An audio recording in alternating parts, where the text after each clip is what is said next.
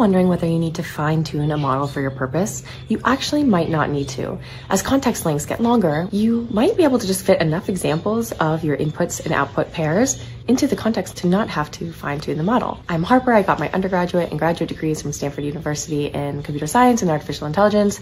I was at Meta for 4 years doing AI, and I have almost a decade of experience in AI ML. Context lengths are what the model can use in its working memory, and you input into the context by using a prompt. So it's the input that you send to the model to have it produce an output.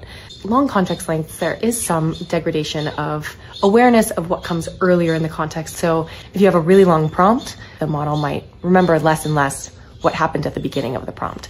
So it's something to be aware of. However, as I said, it might just work for you. In some cases, it might not. So for example, I made a guide on how to fine-tune a model on your journal entries to make it talk like you.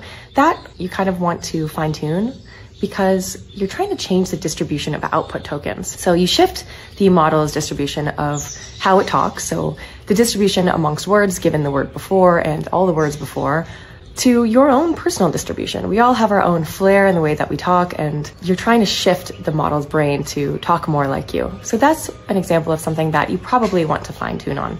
But I actually haven't tried inputting a bunch of journal entries into the context. My guess is it wouldn't work as well, but let me know. And if you have any questions, comment below.